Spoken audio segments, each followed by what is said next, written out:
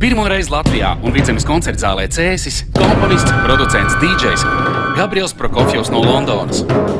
Startautiskajā projektā Dejas, Jānis Fedotavs, Inese Fedorovska un Mūzikas akadēmijas simfoniskais orķestris Andra Vecumnieka vadībā, Moris Kozīs un Olga Žetlūhinas Dejas kompānija, klubu zvaigzne Bando Ebizī, Pārtes Pūce un pats Gabriels Prokofjevs. Tiksimies 13. jūnijā 19. Cēsīs. Biļetes biļešu paradīzes kasēs.